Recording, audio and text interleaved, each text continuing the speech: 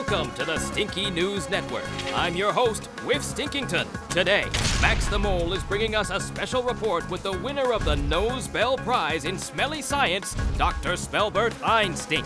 We'll find out why some things smell good and other things, well, why some other things smell bad, like me. You get used to it, trust me. Well, Whiff, I'm here with Dr.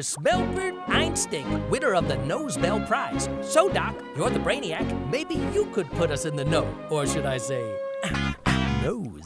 It works like this. When we breathe in, we inhale parts of objects around us. Apple pie, for example. I've never seen apple pie floating. That's because the parts you inhale are molecules so tiny you can't see them even with a magnifying glass.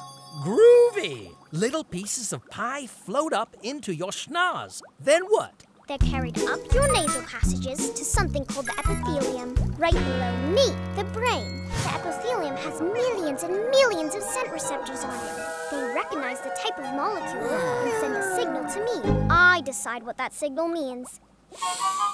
If it's safe to eat, I'll tell you it smells good. When things are bad for you, like raw meat, fire, or dangerous chemicals, I warn you by making you think they smell good.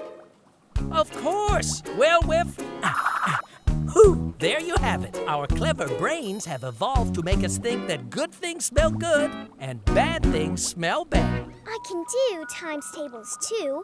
1 times 1 is... Groovy, Dr. Ein-Stink. Back to you, Whiff.